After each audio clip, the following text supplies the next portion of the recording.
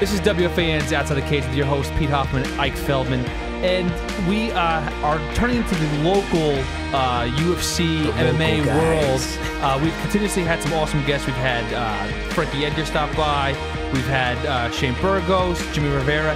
And now coming from Long Island, Eddie Gordon. He's currently on the Tough Redemption. Winner of Tough 19. Welcome to the show, man. How you doing? Thanks for having me. I'm excited, man. So listen, give us a little bit. We're going on episode 4, I believe it's going on this week. Obviously, you lost your opening fight in week 2, but give us the scenario. How do you stay composed on the show? Because you still have a long way to go, and you're gonna. There's a possibility that you might have a wild card fight. Give us how you stay motivated to be on the show currently. I tell you what, man, it's believe it or not, it's actually easier to stay motivated for many reasons, especially this season, them having a wild card. So that being said, I'm thinking I'm obviously the favorite for the wild card. I'm a little bit different from most of the guys in the house because I never lost. So when I'm looking at it, I'm like, this is my first loss. So now I want my shot at redemption. And when you talk about fighting on a tournament style, the crazier the fights, the closer the competition, guys get hurt all the time. Especially when you're talking about veterans. We're not like spring young chickens, so guys get banged up. So you look at that, and it's a long season. Guys get hurt in training, guys get hurt fighting. So the chances of, somebody coming back, if not 1, 2, but 3 different people, is really high. And what did you learn from your fight? I mean, you obviously... TJ broke it down according to the TV. He broke it down. You got 2 minutes in you, and after that, then go for a takedown, and you'll beat him that way. Did you learn anything from taking out of that fight? What's your strategy going forward if there is another fight for you? I tell you what, man. TJ, I give him credit because he's a student to the game, and he obviously did a lot of studying of fights. And to be honest, man, I keep it 100. I tell it like it is. Him breaking it down like that before my first fight at 170 is spot on because I used to literally cut the weight the completely wrong way, and I had 1 round of gas tank, and it was evident.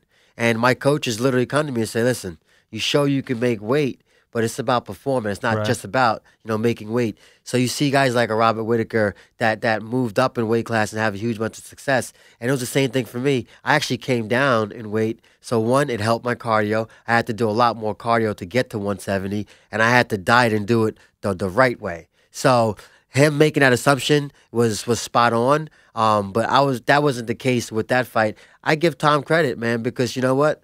I hate this when guys say, this guy got lucky, that guy did that. No, he was just a better man for that 1 minute of that round, and he took advantage of it. I was literally shocked, like Cody said, because I didn't expect him to be able to take me down.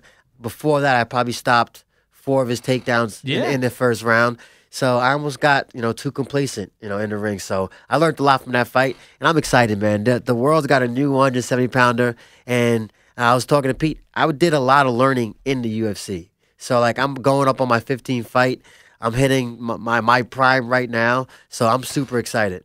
That's amazing, man. And you were obviously the 19th season winner. Do you feel that put a target on your back? Because I don't know if Cody was right on this. He said that maybe mentally you weren't in that fight, the first fight on that you fought in. Yeah, it was a little bit different, man.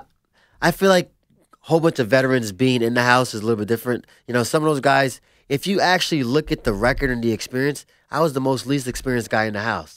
So the one thing about fighting, you're only as good as your last fight. So guys talk about records, this and that. I'm not a DJ. I'm not in here to worry about records and things like that. So it's like you just go into a fight and expecting the best person every single time. And I feel like I don't really believe in pressure because it's kind of what you put on yourself. I'm really, really tough on myself, and sometimes that's a good thing, sometimes it's a bad thing. So you can't taste it, you can't smell it. So pressure only exists, how you kind of, make it in your life. So I don't think there's any extra pressure. Guys want to go out there, make that money, get that UFC contract, and that's what it is. So I don't think there was any added pressure. What'd you do with that $100K? What was the first thing you did? Yeah, listen, man, I'm a business guy, man, so it's like... You look good, yeah, man. Listen, being in corporate America and being in finance, I'm a big investor, man. I use that to start other businesses and branch off. I'm a big believer in when you make some money, you make that money work for you. And that's the kind of the aspect I looked. I love Harley. Harley Davidson took care of me, but listen, I never rode a bike in my life, so I didn't plan on starting to ride now. And I figured, I sell the bike, put that in my kids' college fund. Nice, It's gonna do a lot better, purpose doing that. So I'm hoping my kids get a scholarship. They're on the right path. So I'll buy them a nice car. And watch, he's gonna buy a Harley now. Oh, listen, my kids wanted that bike more than I did. Like it was insane. I knew that it was time for the bike to go when I had 4 miles in a year and a half. I was Ooh, like, yeah. all right. I'm like, It looks nice, but I can see you with the leather jacket, man. Listen, I look good in a leather jacket, but I'm petrified on the actual bike itself. Listen, so you talked about motivation. The one thing that I saw, like working with Cody and his team, I mean, I actually liked his preparation going into picking the fighters. Like, so that to me is like he was well thought out of who he wanted. Because he wanted the backstory, he wanted your history, he wanted to see your motivation, So being on his team, you must have felt really awesome and honored about that. But after your loss, if I'm correct, he was pretty tough about losing, and you guys got to go for it all. And what is this? And he doesn't take losing very very lightly. So did that hurt? Did you just blow it off as like he's just blowing off some steam, or were you a little? Nah, listen, I tell people this: like, as a coach, you have to know your players. That's what makes the good coaches great. You can't treat every single player, the exact same way. And we had a lot of time before that actual fight. It was like not a lot of time in like life's perspective, but you look at a week or so. So they knew me, and I knew Cody going into the show. And I got a lot of social media, which is crazy. When I won season 19. Everybody came out of the woodworks like hating. When I lost, I had so much nice comments it didn't even make logical sense.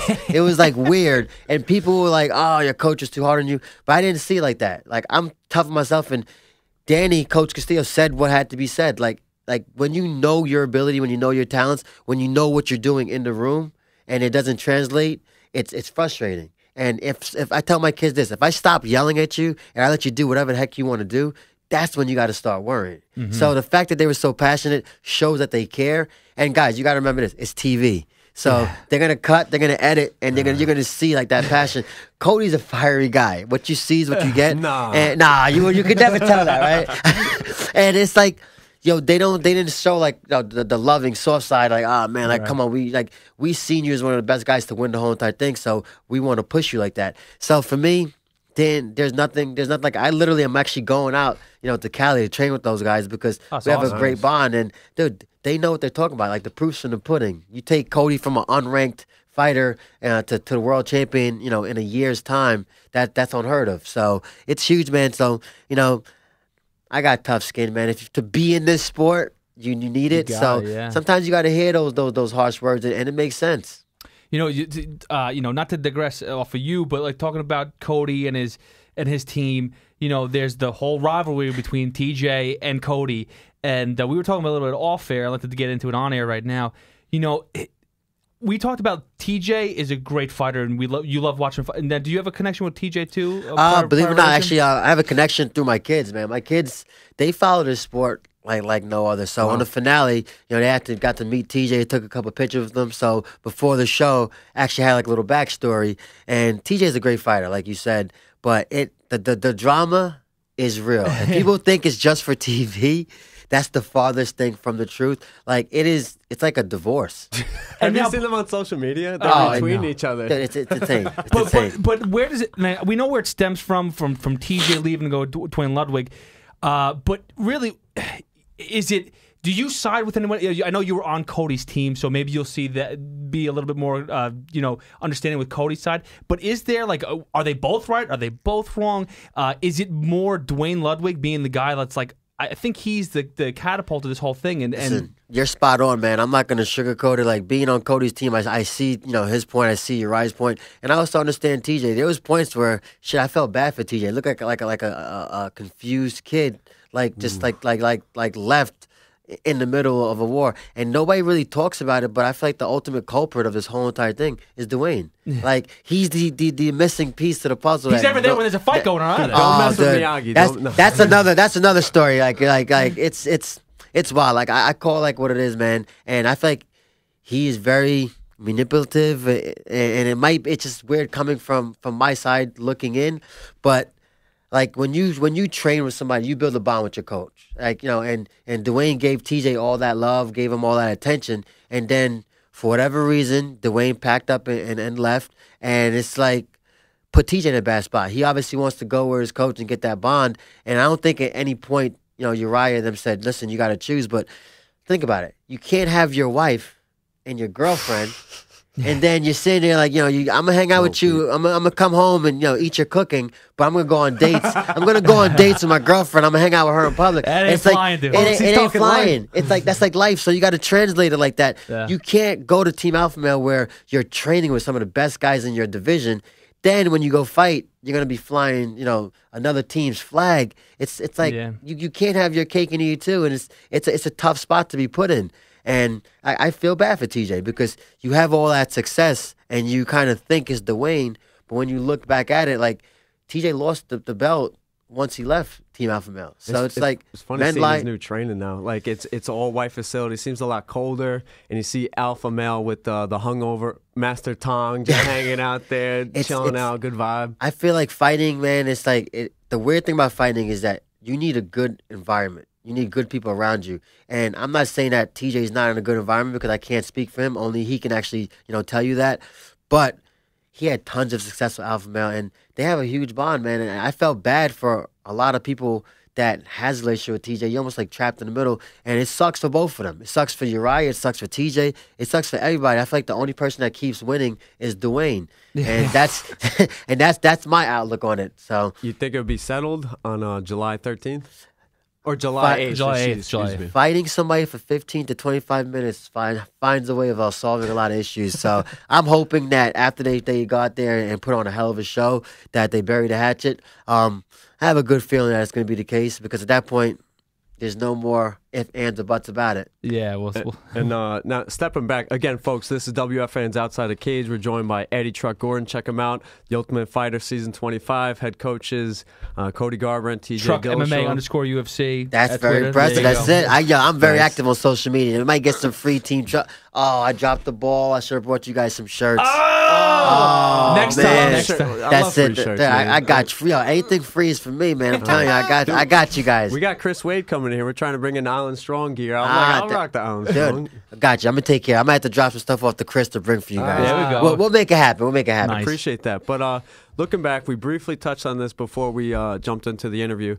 You said you heard that the 15th fight, or maybe 15th fight, or maybe you're experiencing now that you learned some things, you're gaining knowledge. It's experience that can't be measured.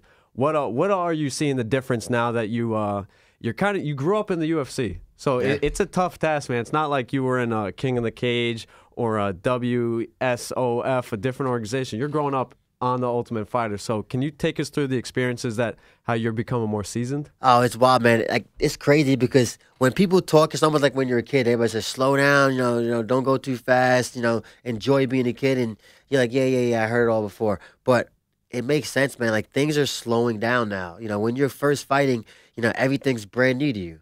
So once you hit that 15 fight mark, which is like the magical number everybody keeps talking about, it's like everything slows down. You see punches differently. You see the preparation. You actually learn your body. Like, some guys take years before they find which weight class is right for them, and that's happening at a lower level. You're not fighting the best guys in the world. So for me, everything makes more sense. Like, I know what holes I have in my game because when you're winning, like, you might have had that same hole, but it's not as evident because you win. Right. So when I'm losing 20, 25 pounds the night before and I'm blowing through guys and I'm winning and I'm having all the success in the world, I'm doing it right. But then it's like you're still making those same mistakes, but now you're like, all right, I got to fix that. This. So it's priceless, man. You can't put a price tag on experience, and it's very expensive. And I think we touched upon it earlier. That's why drugs suck in this sport. Peds and stuff. It's not because the guys are going to be stronger. If strength was the only thing that made you a good fighter, you see all these bodybuilders, these world strongmen Ronnie Coleman being world-class fighters. But it's when you can have the age, the 30, 40, 50 fights, and now you got the youth to go along with it. That's the problem. It's the knowledge. It's definitely the knowledge, yeah. And also, you've had the luxury of being around a lot of really great camps. So right now you're on Team Alpha. You've been joined by Team Alpha Male. You train out of Sarah's training camp. And then also, again, Tough 19, you were with Frankie Edgar. Yeah. I mean, that's a nice trio of camps and styles.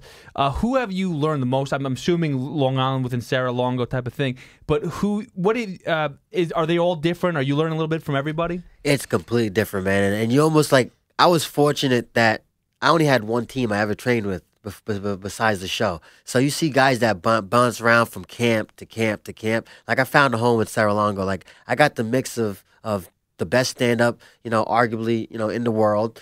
Some of the best ground, coaches in the world. The best Italian food. The best, by far, the best Italian food. No doubt about that. Hence the weight issues. but it's like I not only have one but two world champions. Arguably probably two of the biggest upsets in UFC history. Yeah. Ever. And then to go on the show and train with, Frankie Edgar and his team, it was just priceless. And learning things from them. And then I got a whole nother twist of, training with Team Alpha Male. And it's crazy because you think that you're doing everything the right way when you're just in your camp. And you're like a creature of habit and you get in like a little comfort zone. And when you're forced, for 6 weeks, it's almost like going on mixed martial arts camp.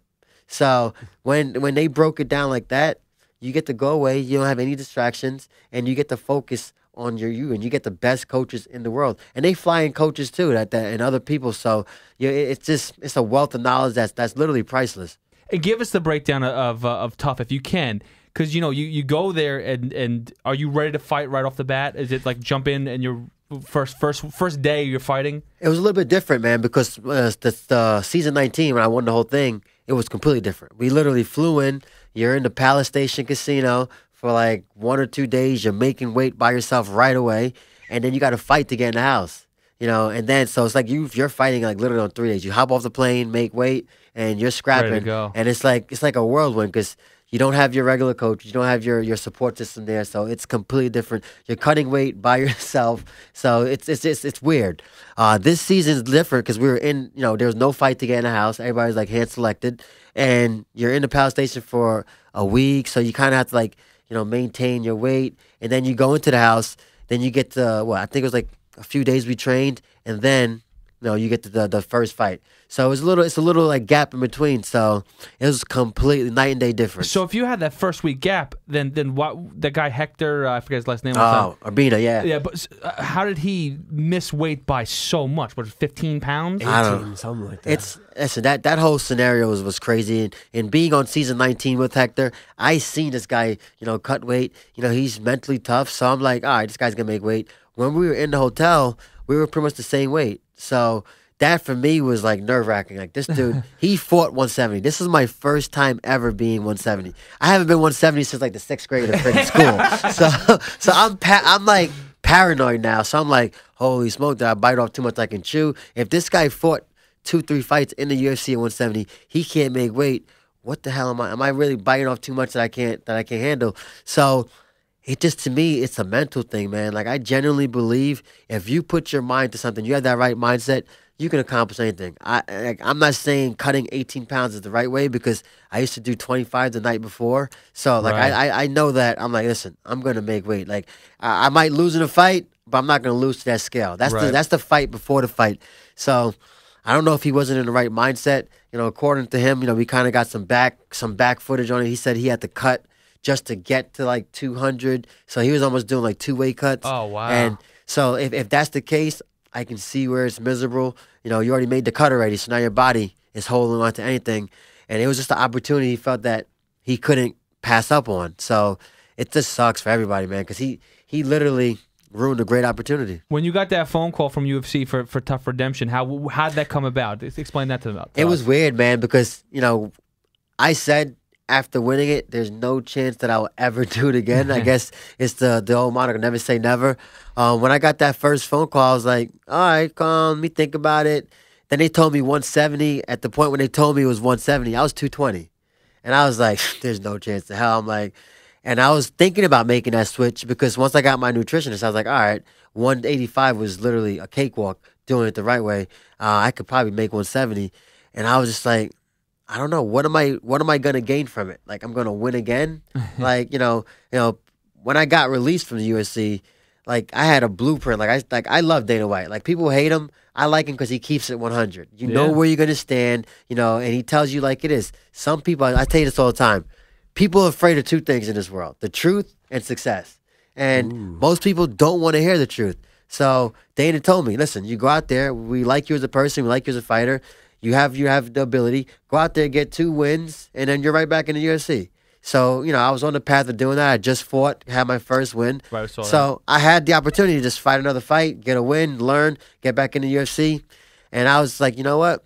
Everything happens for a reason, so let me just give this thing a shot. I knew I wanted to go to 170, so I was like, maybe that's the chance. I want to be a 2-time tough winner, so I just jumped into it. Did you know about the 250K at all, or no? That was I did not know about that, so that was Come on, that business, man. Listen, how crazy is that? I found out about the 250 when they actually sent me the contract because people don't realize like you get a contract and for the actual show. So there's a lot of stuff that happens in the background like legal wise. And when I saw that, and I didn't even know we were getting paid on the show. Oh wow! So there was just so much more different benefits. So it's like you get to go away for 6 weeks. I get a vacation for my 4 beautiful kids. so I'm like, listen, you get a vacation, you get to train, you don't have to buy groceries, you get pretty much taken care of. So I'm like, this is getting better and better as I look at this. And now you're getting paid. When I fought on the first time on the show, we got paid weekly, from actual, Pilgrim Sports and Fox, but we weren't getting paid to fight. So it was just getting better and better as I did more and more reading. So it just made sense at that point. And it was like a director path, to the UFC, and it took the politics out of it. You go out there, you fight, you win, you're back in. Nice. So that was the beauty part about it. And staying with Dana White, I want to talk about his good friend Al Iaquinta. But dude comes off 2 years. He beat Pearson, who's a beast. He was on the Ultimate Fighter. He was on the Ultimate. He was Al. I'm telling you right now, he was on the toughest season of Ultimate Fighter. Like, listen, that he was on a live season. Beat Miles Jury. He beat a handful. 13 weeks being away. Like I complained about being set away for 7 weeks. 13 weeks. That's sick. Broadcast. That was insane. That season was insane. But yeah, he beat Pearson, Lozon, Jury. Masvidal was close. He fought back. You got to appreciate the heart. Comes off 2 years from flipping houses and starches Diego Sanchez, Ultimate Fighter 1 season winner. First guy to knock him out, man. Wow. First guy to knock him out. Holy crap. And then all of a sudden he's a little iffy on the mic with Brian Stan, but is Al the mad genius or the crazy scientist in this whole experiment that he's doing with the UFC? I'm pro Al. Obviously, as my team, as my brother, so I'm going to stick up with the right, wrong, or indifferent. But if you think about it, after all of those wins, after all of those great finishes, nobody was talking about Al. Right now he's the topic of every conversation. He is probably the hottest he's ever been right now. People like controversy. We like car accidents. We drive on the park. We drive on the parkway. We probably seen 1,000 flat tires, 1,000 accidents, but we always stop. We always rubberneck. People like chaos. Fighting is in our DNA. So I think, dude, he's talking this shit. He's backing it up.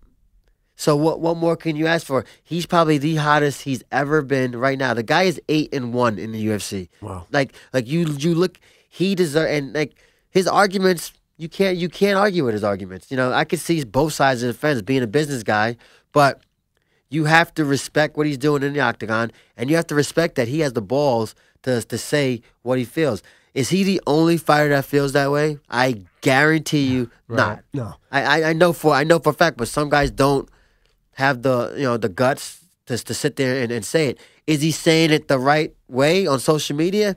I'm not his father. I'm his teammate. So, however he feels he wants to express it, by all means, go for it. Yeah, I think it's great, man. I think he's actually, I think it would be bad if the UFC, if they were very sensitive and they suspend him for another 2 years. Then it might even blow up even bigger. Oh, no doubt about it. It'd be on like 60 Minutes or something. But I think this is great.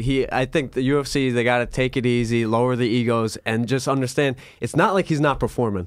And yeah, he's kind of right. He's not getting a bonus from anything, and he's going out there and he's finishing dudes. So I think he just got himself a top 5 fight. And no we doubt always about joke it. About it that Dana, like, he puts the hit on the guy. Like, if he doesn't like Kane for being a part of the MMAAA, he's trying to throw Ngannou at him. But is he going to throw a top dog at Al to take him out, or is he going to throw at Al to kind of challenge him, give him what he wants? Listen, I think of it like this.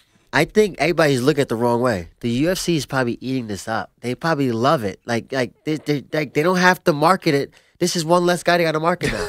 Al's marketing it for himself. That's a good point. Like Dana, the one thing you got to respect about Dana is that he doesn't let personal issues mess with business. Like you look, he made millions of dollars with guys that he did not like, he never got along with. So you're looking at it like Dana's probably sitting there like, this is awesome. Now I can match him up. This is a bigger fight. You got going to the Coliseum right in Al's backyard. Let me match him up with a tough fight. And to be honest with you, I think Al probably beat. And some people say it was questionable, but Masvidal is a beast. Like everybody see what he's doing now. Maybe a title shot. Oh my gosh, I think he's gonna get the title shot, and he actually deserves. Listen, I think he at this point he deserves it. That's another stacked division. But look what this guy's done. Like some of the people he's beat, and now he's gonna put butts in the seat. But he's Eddie Gordon, and thanks again for joining us, man. He will be fighting in July. Yes. There you go. There we go. What day, we don't know. It's happening. July is happening. July's a good month. I got the feeling. At Truck MMA _UFC. Thanks so much for stopping by. We'd love to get those T-shirts when you... It's happening. So July, you have to come back again, stop by with those T-shirts, man. I like it. That works. That's it. And you can see him every Wednesday on Tough Redemption. Thank you very much again for stopping by, Eddie. Thanks for having me.